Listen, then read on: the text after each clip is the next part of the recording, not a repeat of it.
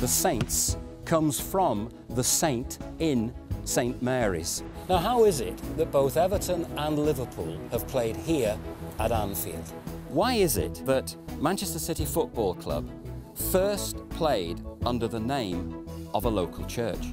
Swindon wasn't just one town, it was two. He wanted to build a bridge between the two communities. It all started with a man called Tiverton Preedy, a very passionate sportsman. Our history is now being repeated and refreshed in a new and positive way for the 21st century. Here under this lamppost, Tottenham Hotspur Football Club was born.